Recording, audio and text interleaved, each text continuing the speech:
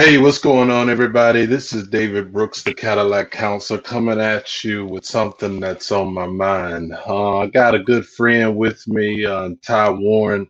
I've known Ty since back in the '90s. Back when him and my brother started football together at Texas A&M, and they've been friends ever since. And so I just wanted to make sure that you know I I had the opportunity to get him on the show and just ask him some questions about his life and all the things that kind of been that he's been dealing with, just in everything else. And to be honest, he got the COVID just like me. So we both quarantined, and I ain't gonna waste any more time. So what's up, Ty? What's going on, man? What's going on? What's going on, bro? You doing all right?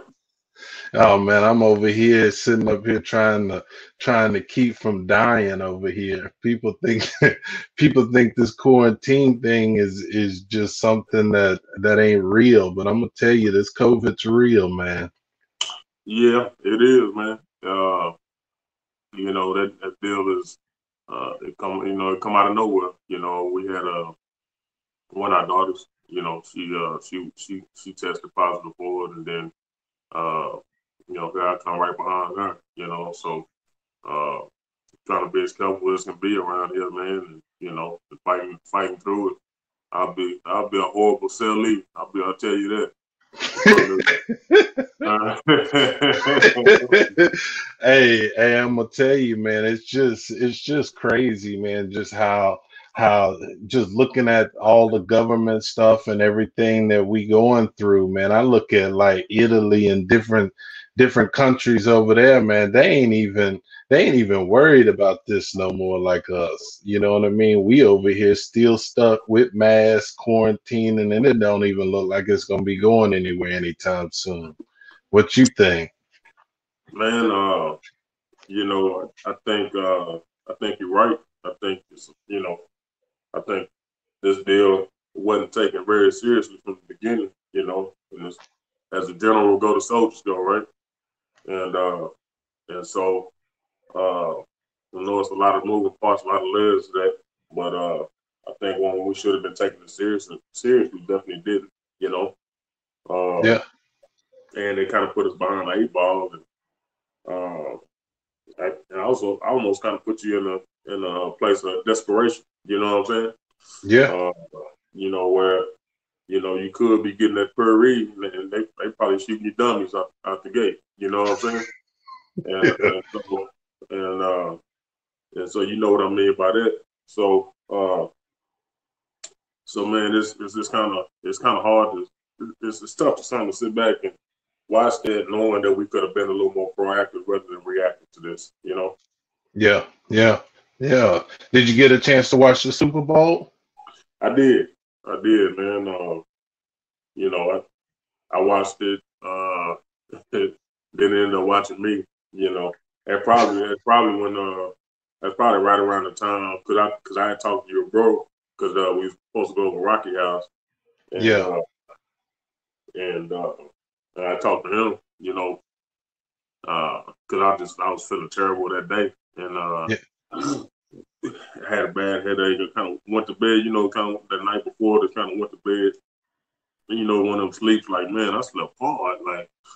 You know, like somebody almost like I don't know, like somebody almost just knocked you out and you just woke up. Like, man, I slept hard. You know what I mean? Like, where that come from? And then from that, boy, it just went downhill. But, just terrible headache, all that good stuff, man. And so I ended up calling your brother there and telling him, I wasn't going to make it because I was scared. I had a temperature at 103 at that time.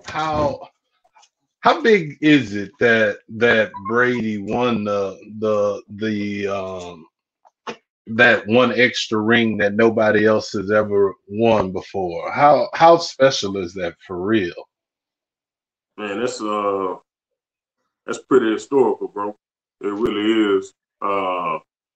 You kind of on the outside looking in, you kind of, all those 43 years old, man, you kind of rooting for them because of, uh, what it seemed like happened, in terms of this.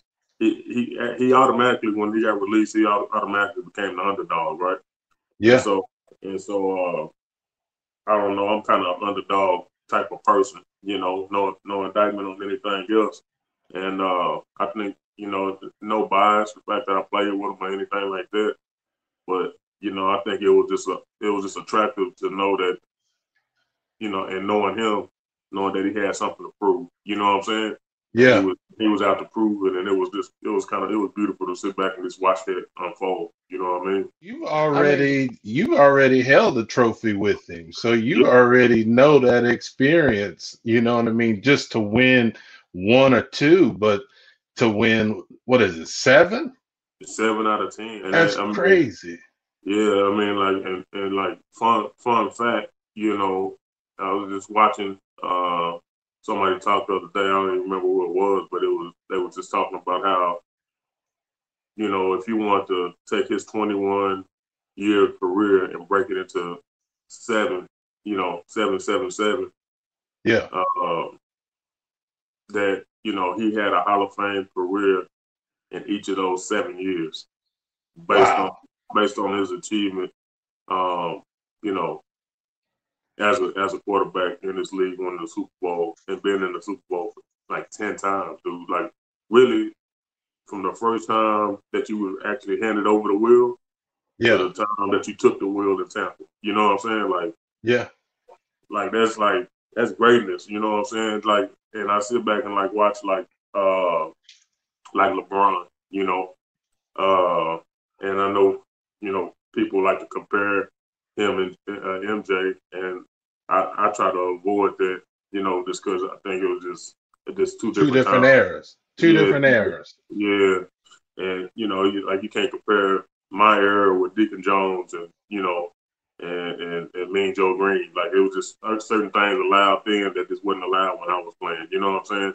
Yeah. Uh, and on and on and on. So, but I understand people got to compare. But even the fact that that dude been to the championship, 10 times as well, and regardless if he only won 5 or not, I mean, it's at least 5 of them times where he took some team to the finals, and it's like this dude really willed these dudes to the finals. Like, man, they was garbage. You know what To I'm be saying? honest, I thought it was going to be a laughing stock. After the first four games, I Yeah. was like, man, this dude done just wasted his time. You know what I mean? But then when I started seeing the like Antonio Brown get scooped up, I started Mhm. seeing these pieces falling in there, and then they got that defense Yeah. so lined up. I was like, wait And up. and I compare those two athletes, in LeBron and Brady, because one thing I really just love about them dudes, like What? genuinely love about them, is that Yeah. these guys are ultimate team players. You know what I'm saying? And so not only are they great in their own right and their own drive and motivation, is that they make others believe in themselves around them. Most will put Peyton in front of Brady. You know, I mean, I would argue that too. I mean, because Peyton was just kind of given the reins early on and just very smart, and he was running it like it was just unheard of to run your own offense. At that time, he did it straight out of college. Yeah. And that was crazy. You know what I mean? So you automatically, from the outside looking in, you kind of give him the nod when them guys were early in competition. And that's not to say Brady couldn't. You know, I think it was one of those things too where he was cutting his teeth too. You know what I'm saying? He was cutting Mhm. his teeth. And he's very very intelligent, very smart guy. But man, he just kind of superseded anything that anybody thought or could have thought, or any placeholders or any restraints or parameters that you could place around that dude. Man, he just kicked the door down. You know what I'm saying? And he did it as a guy's guy. He's a guy that you can see how them guys gravitate around him. How Yeah. he's not uh how he's not too you know, he's not too big to, you know, kick it with the guys and hug them and, you know, tell them all that stuff. And I would argue that, you know, when he was cutting his teeth back in the day and it was a defensive led deal Yeah. back then, you know, he had some great leaders to learn from, same leaders that I learned from, the McGinnises of the world, and you know, the Brewskis and the Ty Laws and guys, you know, guys like that, man. Which it was a very selfless locker room, but you know, we held everybody accountable. What back in your, let's say, what back in your childhood prepared you for you making it to the league? You know, to be able to handle all the pressure that comes from being in the league. I think growing up where I grew up, which you know, they got a special name for where I grew up in. And I know you got like you got LA and Chicago and gangsters and stuff like that. And I ain't saying I grew up like in the baddest place, but every place got a place, right? Yeah. And so you know, I grew up around some good guys, but you know, some guys that were trying to figure it out, you know, knuckleheads and you know, in the midst of that, you know, you see that I was 4 years younger than you know everybody that I grew up around, but I was just as big as them. so Yeah.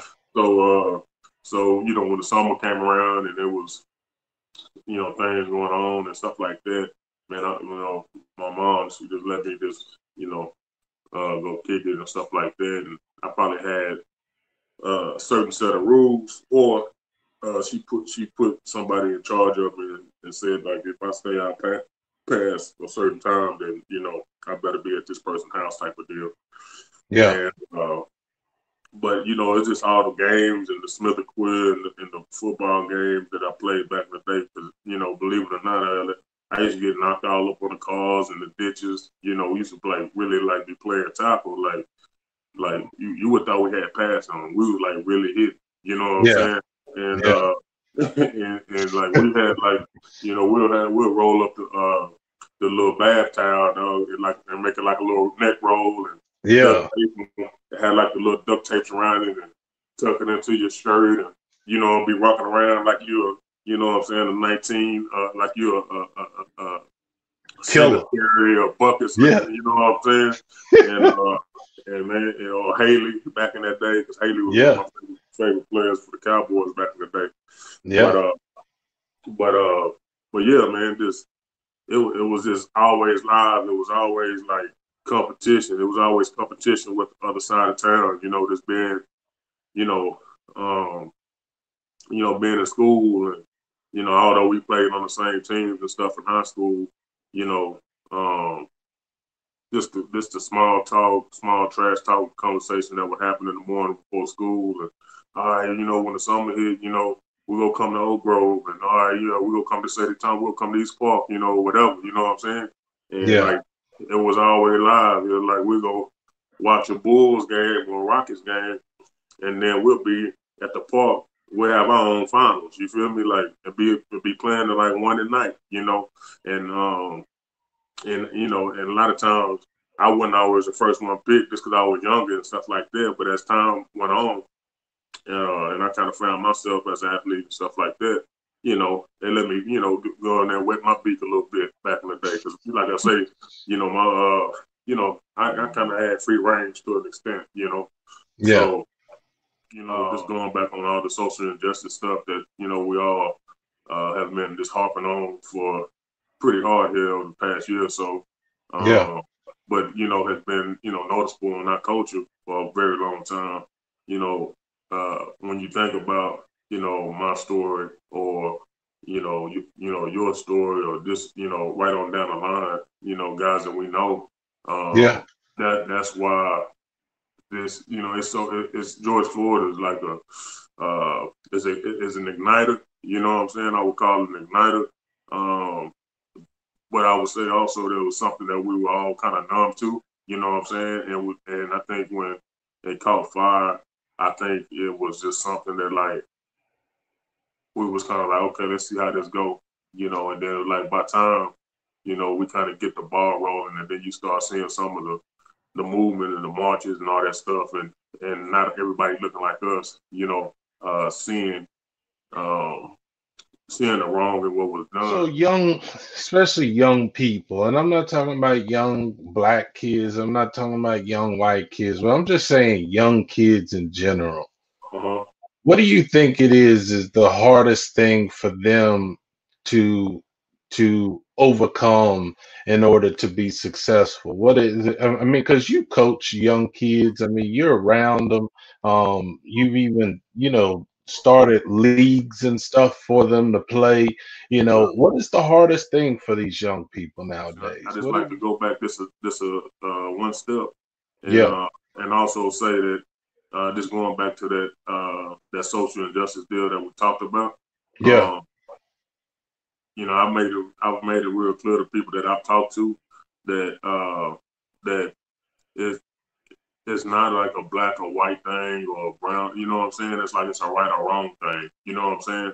yeah, So and so um, just let me say that, because I don't ever want anybody to think that it's about something that is not. So your question, Dave, is like, I think the biggest thing that people have to overcome is self, really, man. I got a saying, I don't know if I saw it somewhere, 'cause I just sit back and just think about isms in my head all the time, yeah, just being a coach and stuff like that. Like, how can I convey a message and it stick, you know what I'm saying? And it yeah, don't really involve like any cussing or belittling or degrading, you know what I'm saying? Like, I'm yeah. always thinking about those type of phrases uh, in my mind or whatever. And um, it's a deal that I always tell guys, man. It's you against you. You know what I'm saying? Now for a kid, right? That's coming up. Like, when I say like the youth programs and stuff that I would do.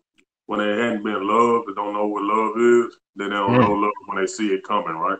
And so yeah. like you got a lot of kids that that have guardians or whatever um, that's in charge of their guardianship. And I see a lot of like this parents like failing their kids. You know what I'm saying? What do you Honestly, mean? What do you mean when you say failing their kids?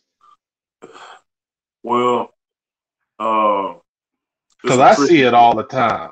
Yeah, I see drug addicts. I see people that be in a sneakers game. They be walking around with brand new Air Force Ones, yeah. number ones, 12 J's, and they kid be looking like they just fell off a truck That somewhere. fall in the category of just selfishness, right? Yeah, Uh, uh, but you know, the strings that that the things I was involved with, and the attachment, it attaches back to what we just talked about just a second ago. So, um, you know, I say it's tricky because like if it's a single mom, right, and we're out playing, we're out playing football or whatever, 7-on-7, and her baby is a baller, um, that's her little man. You know what I'm saying? Like that's my baby. You know what I'm saying? Um, that baby can't do no wrong. yeah. Um, and so you, Put him on a pedestal.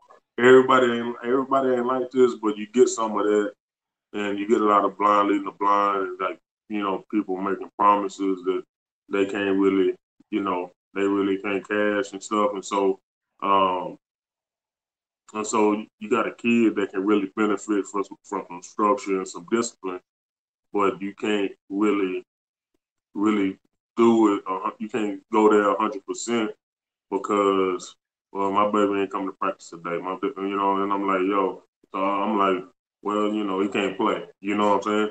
Yeah, Well, no, they can't play. Well, I can go to another team. Well, I'm sorry. You got to do what you yeah. got to do, but I can't set the precedence for one The thing. team. You know what That's the I'm saying? team. Yeah. Yeah, and so you deal with some of that, and then you got it's just a lot of blind leading the blind, man. It just a lot of selfishness that goes on, and people they talk about the process, but they ain't really About it. It ain't about the process, bro. You know, and I think that's like I whole think that's process. really paying for the practices and the development that takes place for the game, right? Yeah. Because you know, it's kind of the old analogy. My good friend and God rest his soul, Junior Seau, you know, I was talking to him one time, and he was like, I was like, man, Junior, you know, he was like 17 years in, and I was like, bro, like, how are you running around this practice field like this at 17 years? Like, Yeah. I'm hurting. You know what I'm saying? Yeah. And you know, he like in his words, he was like, buddy, he said, you know, he said, I get paid to practice. I play the games for free. And Wow. I always tell my, you know, guys that I come in contact with, I always remind them of that. And if you go back to that youth development program and stuff that I was doing, you know, just trying to get people to understand that like what you paying for is really the practices. You know what I'm saying?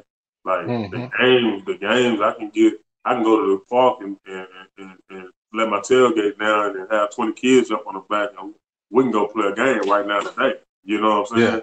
But Yeah.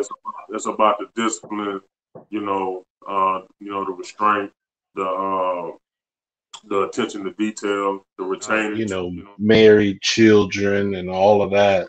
What what is I mean, I know you don't have to work if you don't want to. mm-hmm, You do whatever you desire to do. That's what I'm trying to get to the point where I can just decide what to do. The mm-hmm, question that I got to ask you is, what is it that fulfills you now? You got the Super Bowl, you got all of the accolades, and I know you're not struggling. So mm-hmm. what makes Ty when you have anything that you ever can want in My life? uncle. I call him my uncle. It's really my wife's best friend's dad. So we was out in the country one time, and he worked for an aluminum plant for many years, and we was just out hanging, kicking it out at their house, fishing and all that stuff. And this was during the time I was playing, and it really he said something that really sunk into me. You know, he said, Ty, you know, I've been working at that plant for 30 some, probably almost 40 years, right? Since he got out of high school, basically, right? Um, he said, you know, I got this 50 acres, this little house right here, 1,700 square foot. I got me a few cows running around here. Uh, got me a few ponds here. I can go, you know, I can go drown a worm. I can do pretty much anything I need to do, you know. And this is us just talking. It wasn't even about nothing other than just like some wisdom.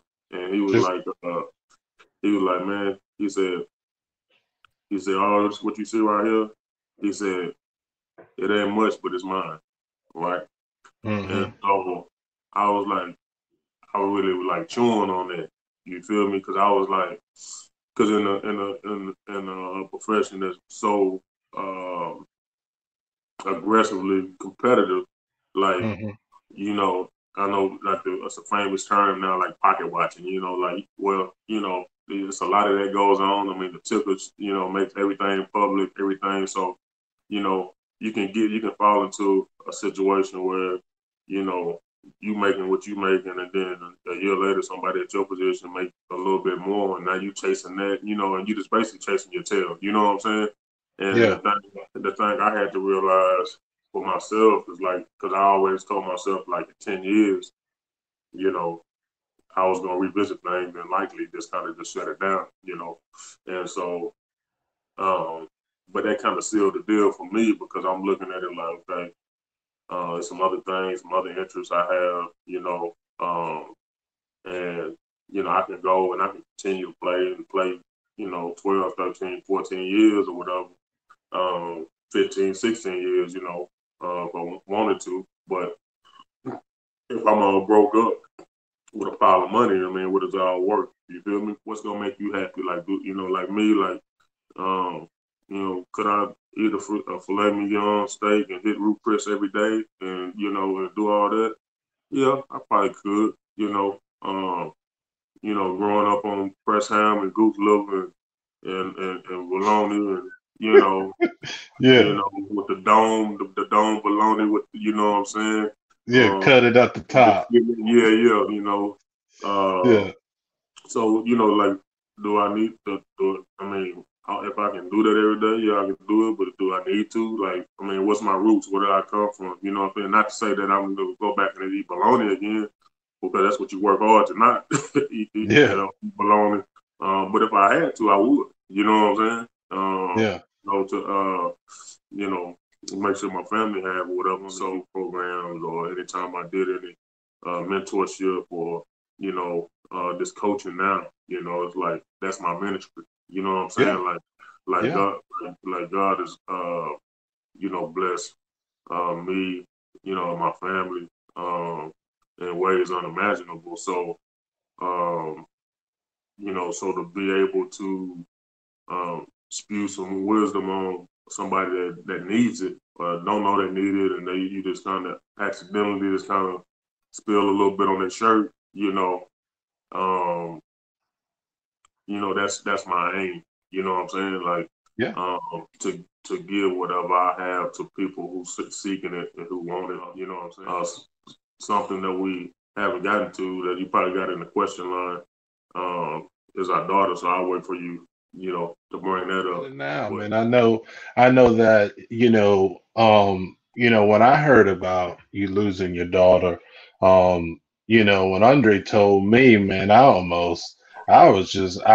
just got stuck in my tracks. Like I didn't even know where to even think or start to think, or just, all the questions. And then my heart was just hurting for you guys. And I don't know, man. How did you get through that?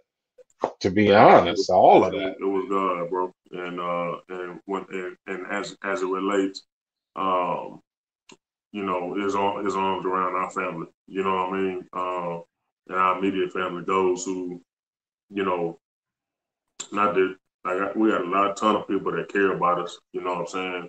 We thankful for those people, but I think it was important for us to kind of isolate, um, be mindful of who we let in, and who, um, and who we let our kids out to, and you know what I'm saying, like, Yeah, really protect their sanity, and then protect our sanity, and really kind of, like, really redefine who we are as a family. You know what I'm saying? And for me personally, you know, um, I would say that, like, after that, you know, some things that I just started to, like, sit back and peel back the layers on was like I'm a big, like, appreciation type of person. You know what I mean?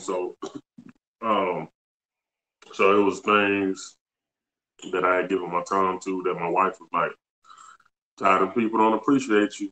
They ain't appreciate you. You know what I'm saying? And yeah, like, babe, like, what do you want me to do? You want me to just, stop in the middle of what I'm doing? Like, let me get to the finish line, and then I'll be done with it. Like, and yeah, and all that stuff just kind of came back and hit me in the face, because I just, I'm sitting back thinking, like my level of unappreciation just, like, went from, like, here, and it went, like, here, like, cold yeah, red, you know what I'm saying, to where, like, like, I'm so protective of our time, to where, like, it ain't even funny, like, like, I do some things about our time, you know what I'm saying. yeah, That's how I feel about it, based on that, because I'm thinking, like, man, you know, if I knew, or if we knew that our baby was gonna be on this earth for 2 years, that time I'm spending with people that didn't appreciate it, you know what I'm saying? I mean, mm-hmm, I could have been giving that to them, or to her, you know what I'm saying?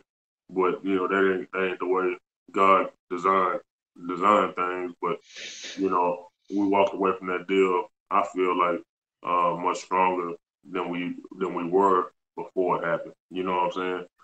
And yeah, that's a lot, because on the surface, anybody that knows us, would think everything is all perfect and everything like that. But as you know, we all go through our little, trials and tribulations, just in general, whether it be in marriage with our kids, just in life, just trying to, always calibrate our families and our situations to the best possible situation.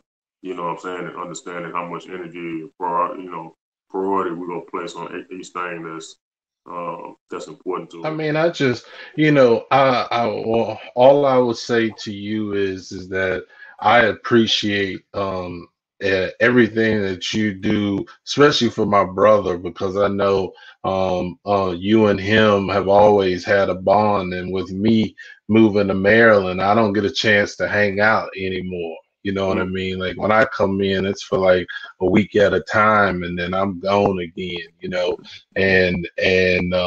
And I've always just appreciated your story. It feels like we're all family, and just the fact that you were able to come on here and do this for me and give my people a new voice to hear and be able to tell your story about who you are and what you've done, I think is inspiration alone. it's, like I said, we all brothers, this, and and that goes without saying, and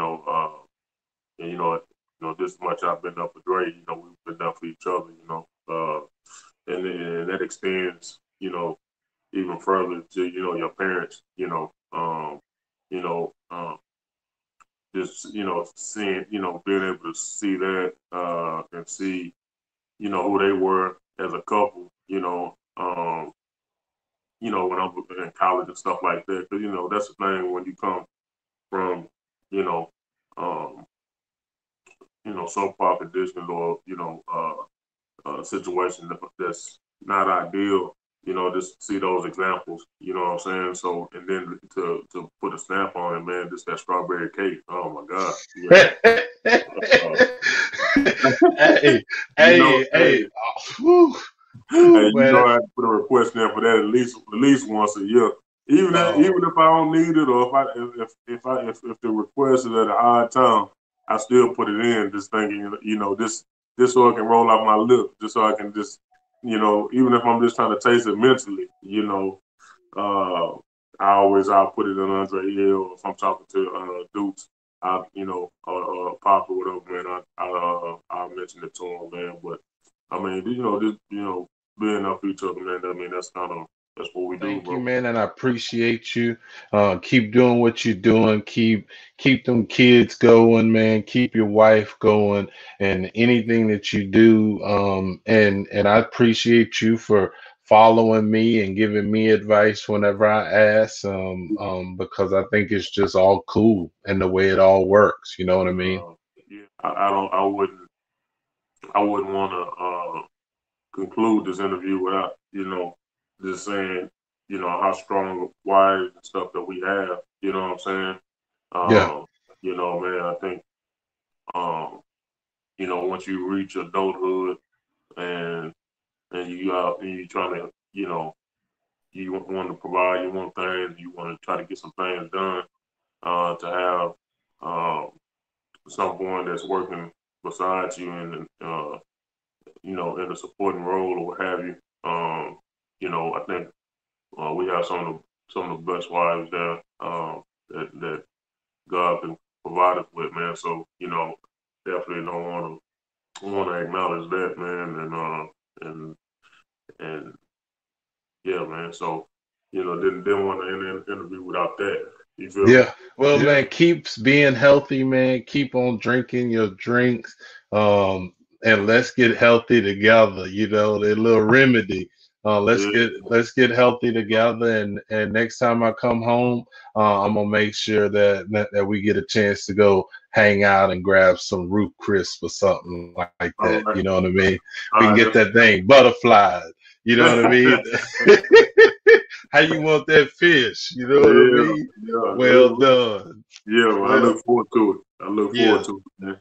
definitely, man. Tell the wife, tell the family I said hey, and I love you, man. Take it easy. All right. Love you too, bro. Be good. All right. Take it All easy, man. Thanks, man. right. Yeah. All right. Bye.